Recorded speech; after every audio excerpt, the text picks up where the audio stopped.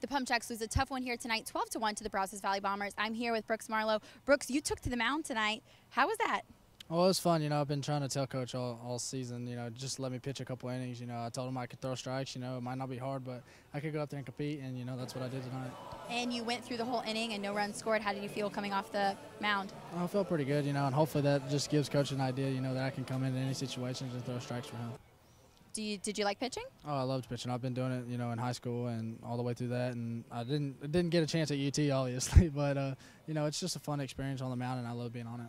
Cool. And how was it having Joey Armstrong behind the plate? Oh, it was good. He messed around a couple times with me with signals and stuff and just having fun. And, that's what baseball's about, is just having fun. So. Well, thank you so much, Brooks. Thank you. As this is drilled towards the deep left field, left fielder Pratt Pine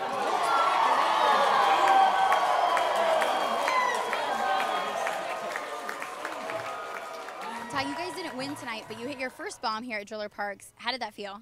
It was a great experience. The crowd was really hype, and Edward was behind the plate giving me stuff. So, it felt good, even though we got the loss. So.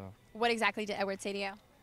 He was actually singing Sweet Caroline, and Ty hit a home run into it, and then I hit a home run. So, it was fun. It was fun. How was it seeing your brother take the mound for the first time? I think that actually might be the first time, period, I've seen him take the mound, because he didn't never pitch when I was in high school. He always pitched when I left.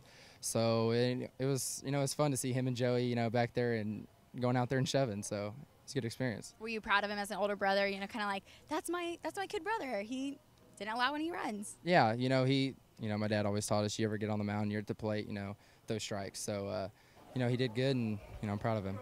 Thank you so much, Ty. Thank you.